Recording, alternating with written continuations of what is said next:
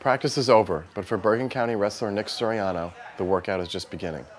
The 120-pounder, whose high school record stands at a perfect 117-0, will be competing for his third state title in 3 years this weekend. But Nick hopes this will just be a stop on the way to a fourth straight title next year. It's something that has to be done. It's a job, and that's to dominate every opponent. That's how I train. I train nasty. I train hard, and as you saw today, I train with guys 2, 3, 4 weight classes bigger than me. I handle myself fine, so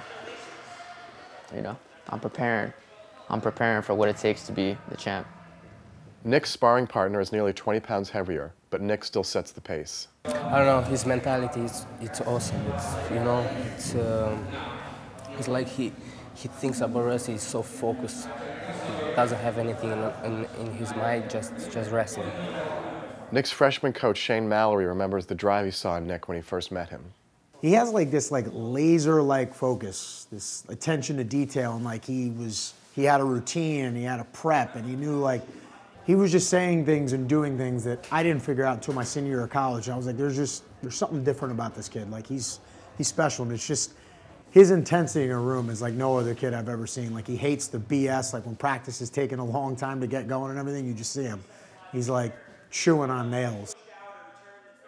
There was certainly satisfaction in the moment, but his goal is to be a 4-time state champ, be a 4-time undefeated state champ. I don't think he's ever complacent. I think he always wants to improve upon his performance. So he's never good enough. There's always room to be better. The first memory I have involved in wrestling would be when my dad dropped me off to the room with my older brother Mike.